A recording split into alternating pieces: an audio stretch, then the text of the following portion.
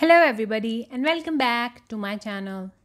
Whoopi Goldberg was near leaving the earth as she said last March, and now she remembering her good fortune.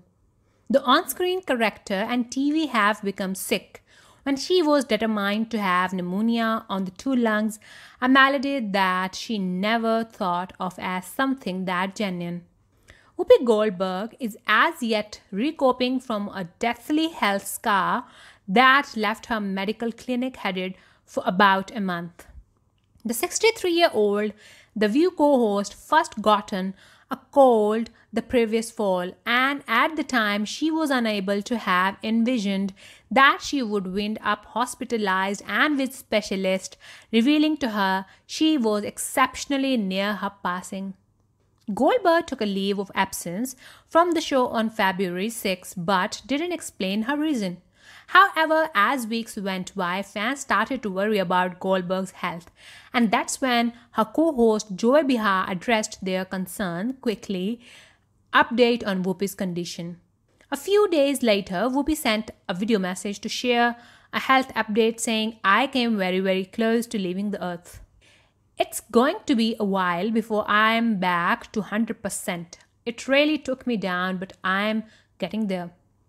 Goldberg was diagnosed with pneumonia in both lungs. She also had sepsis, a severe condition caused by the body's response to an infection that can lead to tissue damage and organ failure. While in hospital, doctors had to drain Whoopi's lung twice with a procedure called thoracentesis, which consists of inserting a needle in space between the lungs and the chest wall to remove the fluid. Doctors also placed a catheter to keep removing fluid continuously. I never thought of pneumonia as something that serious. In my mind, I wasn't that sick. The doctor told me, "Listen, you are not going anywhere tomorrow and you're not going anywhere next week because you're really sick." The comedian ended up taxiing 6 weeks away from the cameras and finally returned on March 18. But she's still on her road to full recovery and taking things slow. "It's going to be a while before I'm back to 100%. It really took me down, but I'm getting there," she confessed.